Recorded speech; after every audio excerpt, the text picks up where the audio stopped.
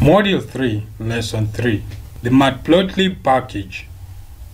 So, let us first understand what is the Matplotlib package. The Matplotlib package is a Python library that is used for data visualization. This package helps you to create bar plots, scatter plots, histogram, and a lot more of data visualization. This package is very crucial since it helps you understand underlying relationship between the attributes in the data that you have, and also the defining relationship between your sample and the overall population. Generally, the Matplotlib package very crucial information which you cannot just see with the data, and so it becomes very important to understand how this package works. So let us dive in and start working with the Matplotlib package.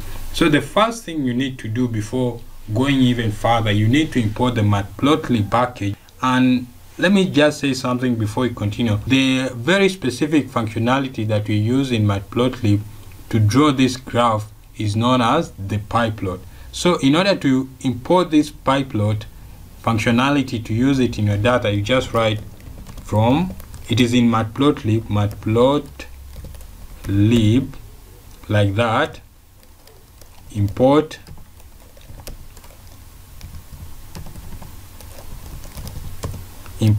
pie plot, and in this case I'll give it an alias as PLT, as simple as that. So the first thing I want us to learn how to plot is a line graph. So we need the X values and the Y values, and in this case the X values are just a value like between a range, let us say 1 to 10, and in this case I'm going to use a value of 1 to 10. And the way you can get this value is so easy. As you remember, using our arrange function in NumPy, you can just say np.arrange, and then you can place the values inside here 1 to 11, and it will give us a value of 1 to 10 stored in X. Let me just print X down here so that you can see. If I print X down here, you can see it has a value of 1, 2, 3, 4, 5, 6, 7 up to 10. So in order to get the corresponding values of Y, I'll just do something like this. Y is equals to 3 times X.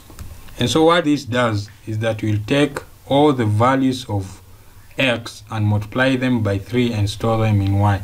And so if I print these values down here, you can actually see that Y is 3, that is 3 times 1, then 3 times 2, 6, and so up to 30. And so after we have gotten these values, now let us get into drawing the line graph. The first thing I need to do is just write plt dot, and then I call a function by the name plot. Inside here I will pass the X and the Y value, which is X comma Y, and then the next thing I just say plt dot show to show the line graph. And so if I run this code, you'll see that down here we have our line graph, as simple as that. But now there are so many functionalities that we can perform with this line graph. As you can see, it doesn't give that much information since it doesn't have an X label and a Y label.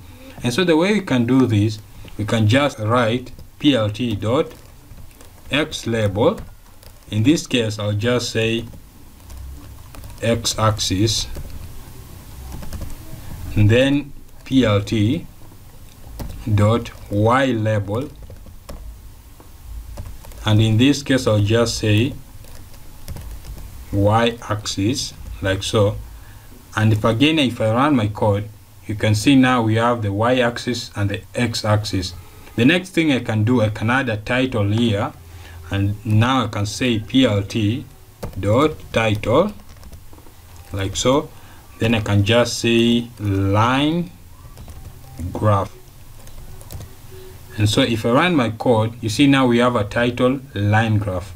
And some of the cooler things you can do with this is that you can actually change the color of this line. Let us say you want it to be red.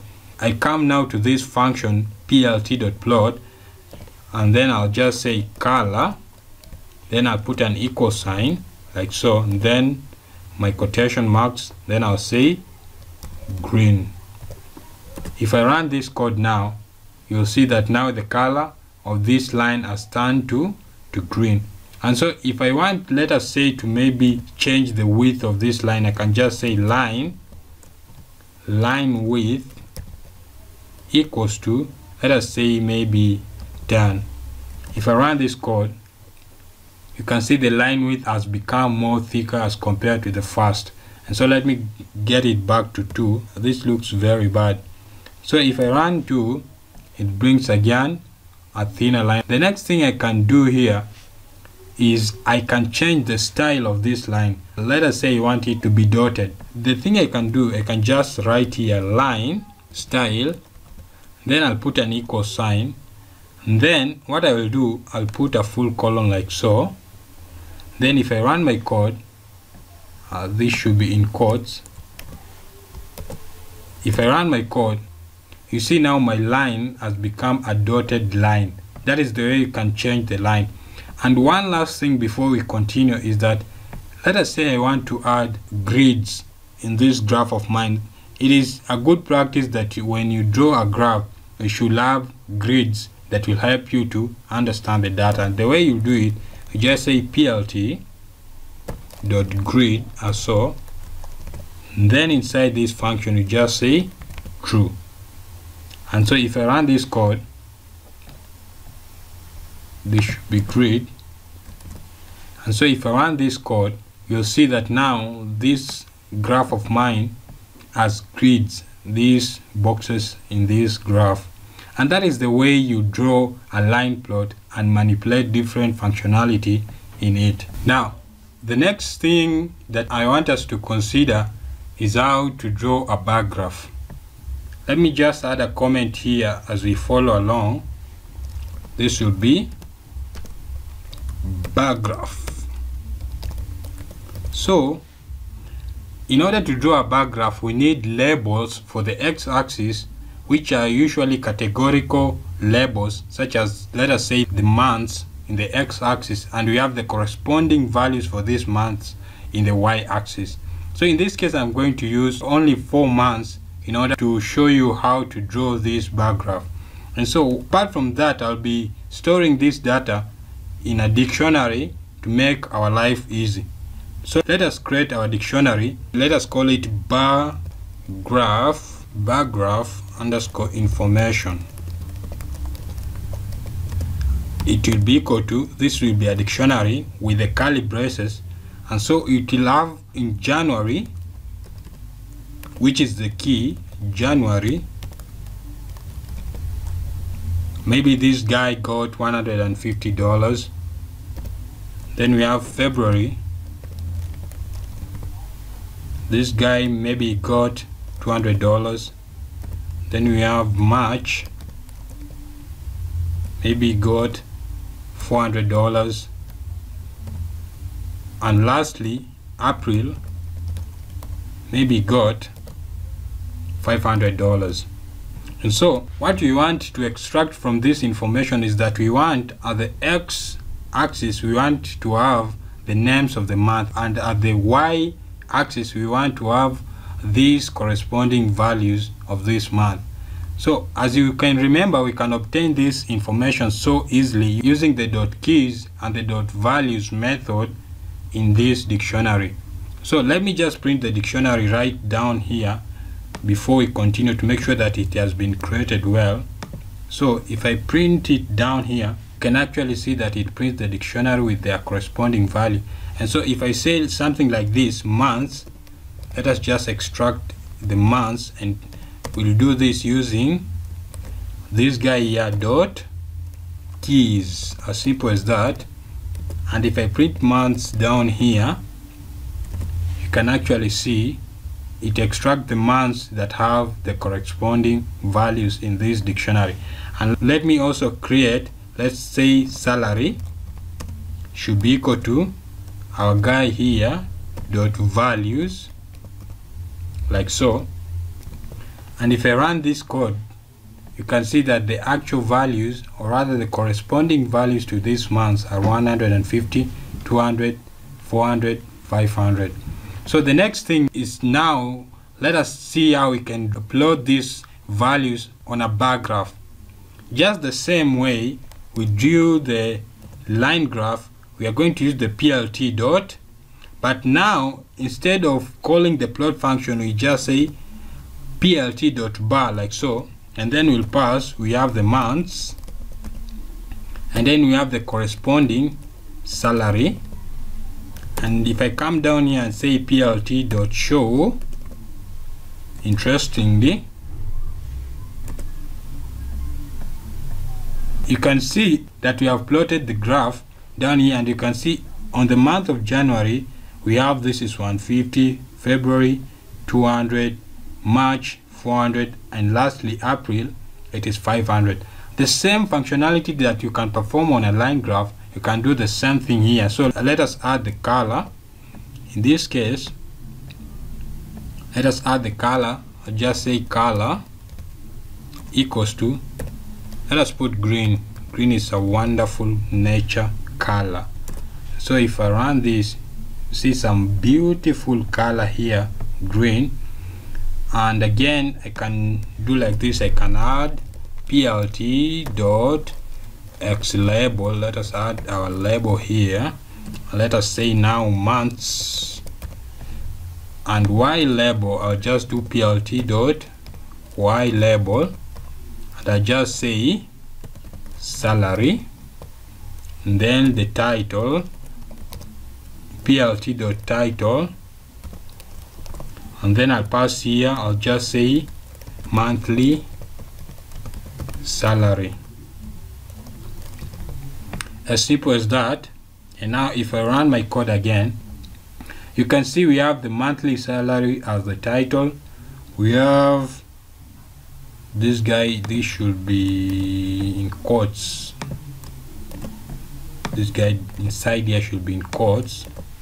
So let me run my code again, and you can see now at the y-axis we have this y label, which is the salary. At the x-axis we have this label, which is the month. And now again, let us add one more thing that we have just learned, plt dot grid. This should be close to your nature now, and now what I can just do here is true. And if I run this code, you can actually see it has added grids in this graph of mine. One thing I want to show you is that also you can draw this bar graph horizontally, and the way you can draw it is just add an H here. But before I can show you how you draw this, is that once you add this H with our code here, it will print an error, and I will show you why.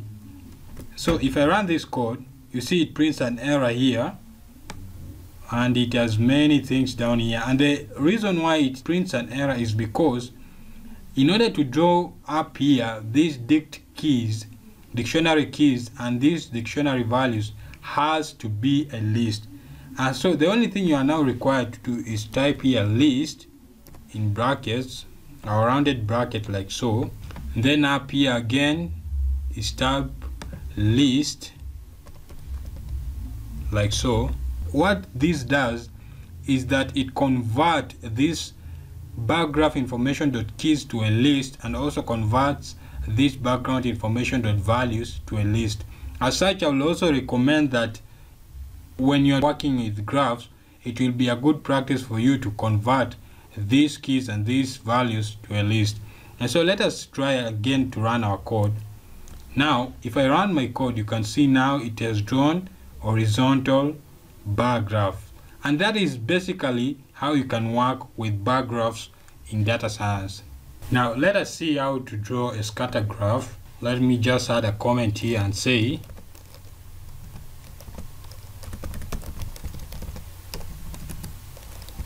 scatter graph. And so, as you know, scatter graph contains random values, so I'm not going to pass here values that follow a certain order. I'm just going to pass random values such as, let us say 1, 5, 4, 6, 8, and 9. And then the y values also I'll pass here. In this case they will be, I just pass random values 6, 7, 8, 9, 8, 5, 8, 9. these values have to be the same, they have to be corresponding. The only thing you are now required to do here is write plt dot scatter, and then you pass your x and y value inside this guy. Then you're going to just do plt dot show, as simple as that. And so if I run this code, you can actually see that our scatter graph is drawn down here. So it looked pretty bad. Let me just add a couple of things very fast because you're already fully aware of what is happening now. Let me also add a title.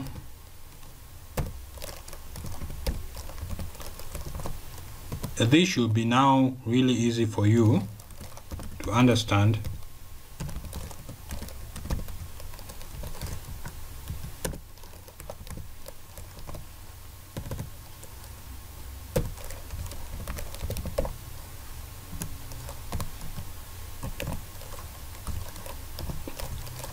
This is pretty easy, pretty simple, pretty straightforward.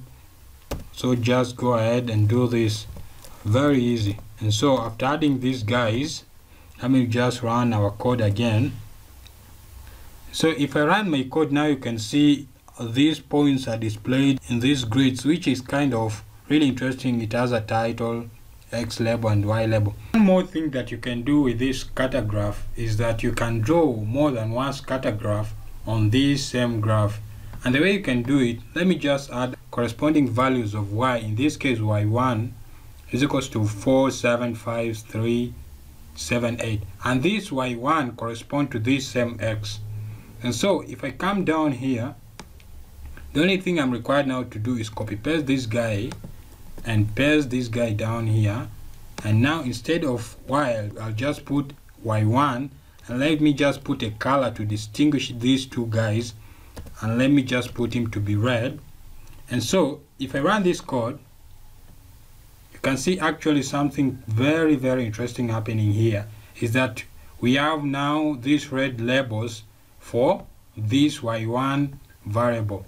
If you consider, I've just changed the y variable, but the x is still the same.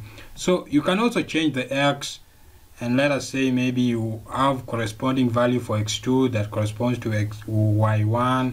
By this you can be able to draw more than one graph on the same scatter plot. This can be applied also to the line graph. So the next thing I want us to consider is the histogram. Let me just add a comment here as we go along. This should be the histogram. And so from here onwards, we'll be working with real world data. And so if you can remember, we loaded an iris dataset earlier up here. Just go back to your code up here. You can see it is right here. We loaded an iris dataset.csv file, and so this is the file that I'll be using again. So if you have not loaded that file, just go and do something like this down here. Just say pd, which is the pandas package, then I'll say read underscore csv, then I'll pass the name of my file here. In this case it is iris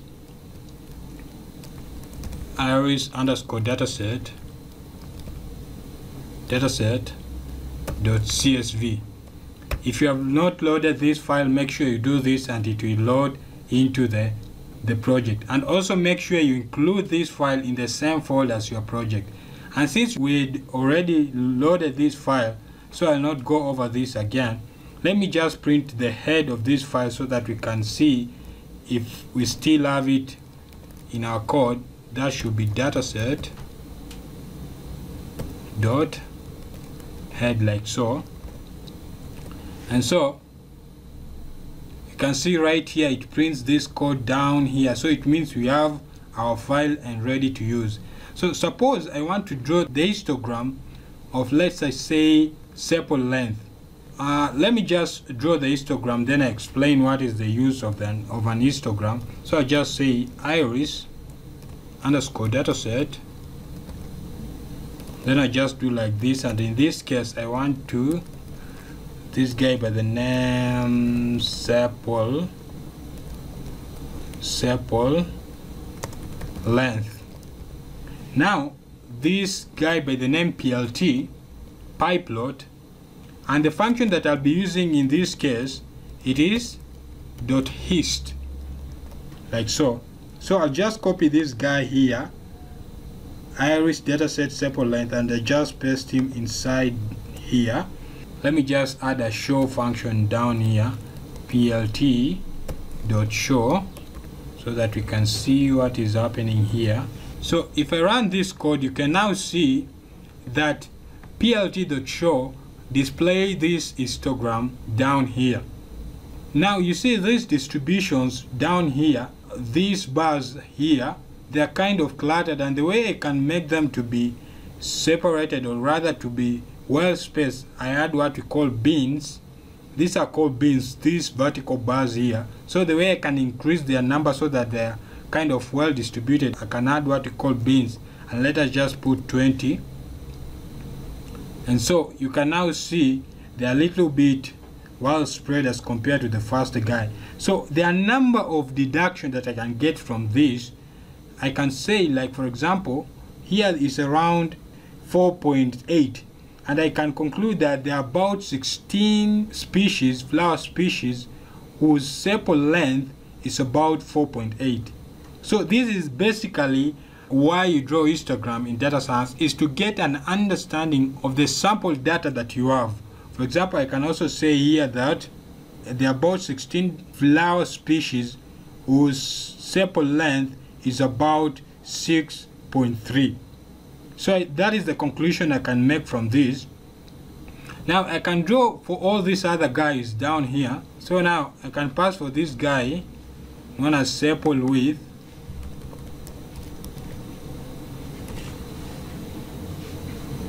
So this is for the guy sepal width down here.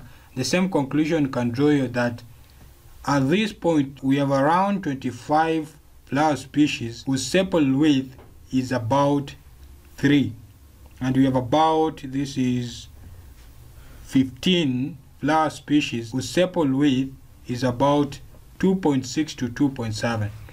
So I can also do this for petal length. Now you can deduct the same inference as you have done above. Also let me add for petal width.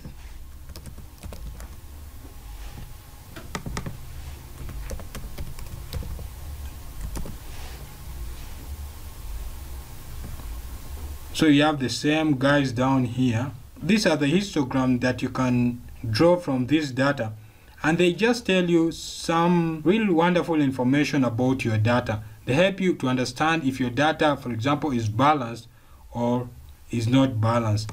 We'll be able to go deeper and understand these histograms and how we can draw very valuable information when we'll be working in our real world project.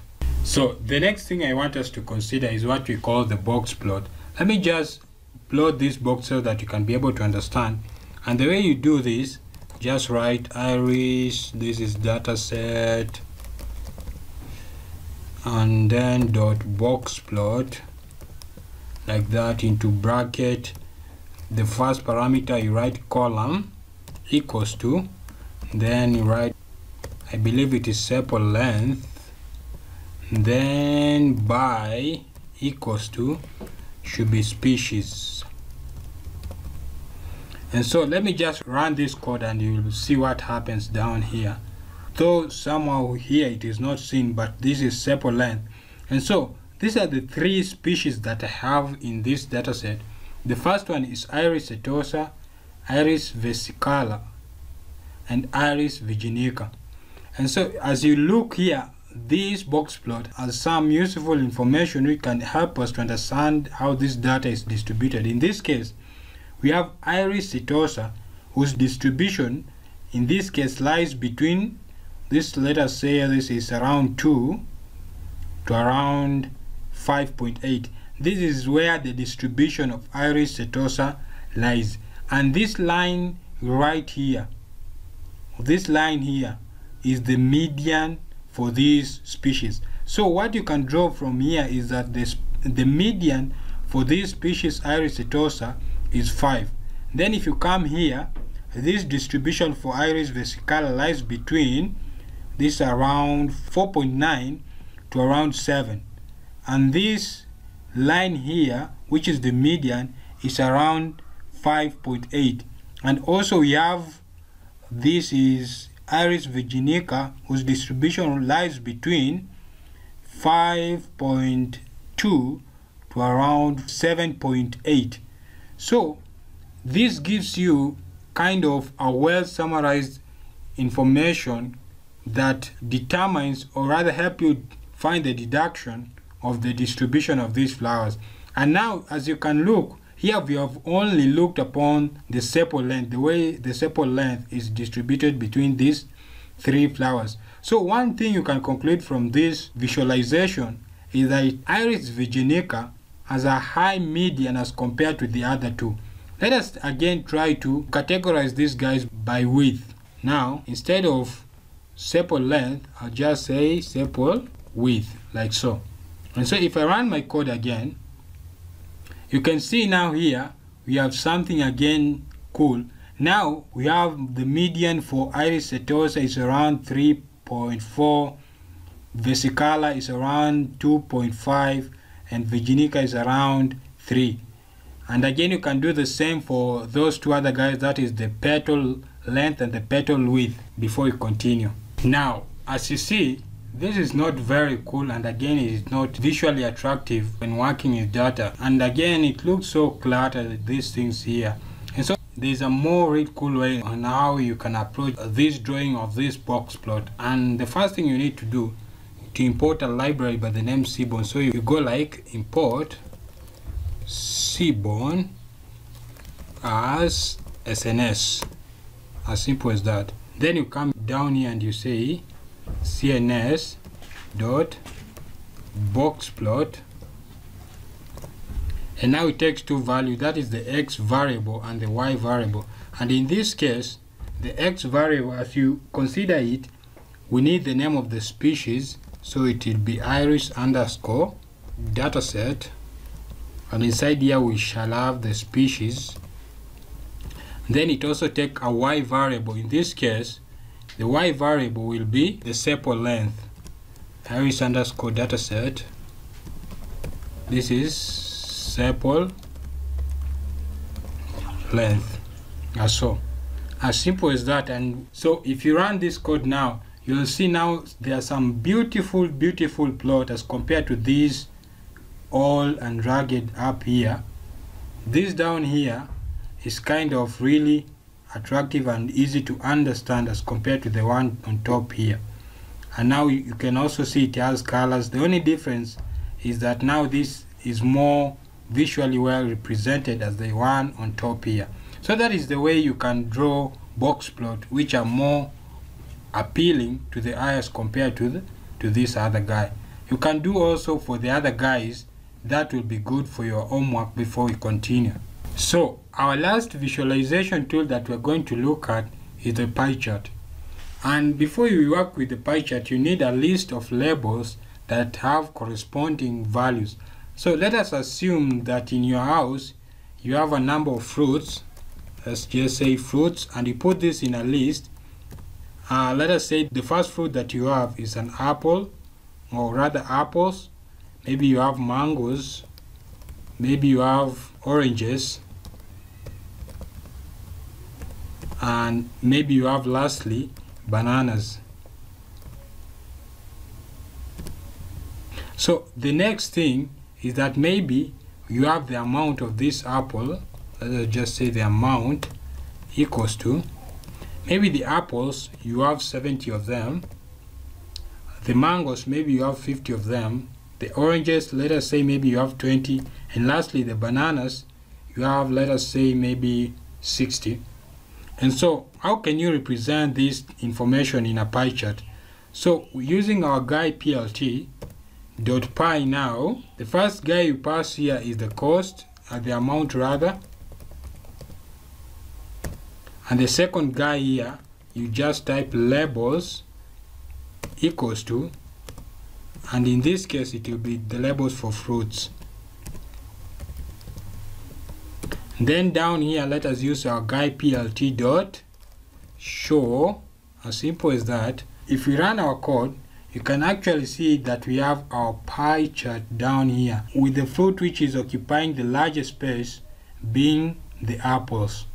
And now let us suppose that I want to add the exact percentage of these numbers to this pie chart. So there is a third label which is known as auto-pct,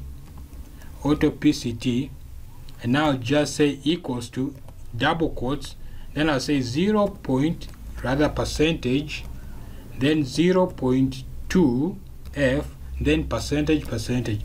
What this means is convert this data here, these numerical values here, and put them in a 2 decimal place format, and then place them in this chart right inside here. You just write auto-pct percentage 0.2 f percentage. And now again, if I run my code, you'll see that now this percentage have been added to our chart down here, having apple, which is the greatest of all, having 35.00. By the way, apple is good for cleansing your body, and we have bananas here, which is also good for your stomach. We have oranges, which is very good to increase your vitamins, and mangoes. I love this guy is so sweet. And so this is how you can add the percentage in this chart down here. And one more thing before we wrap up is that, let us say you want to increase the size of this chart down here. The only thing you're required to do is write plt dot figure, as simple as that, into bracket, and inside here you write fig size, then your curved brackets again. Then let us say I put 10, 10, and if I run my code now, this should be fig size equals to 10, 10. And so if I run my code now, you see our chart has become bigger and bigger. Wow, this is a beautiful pie chart. So guys, this brings us to the end of this lesson. I hope you have learned a lot. Now you're good to go to the next module, where we'll be working with real world data and we'll be working on a real world project. Congratulations for completing this lesson.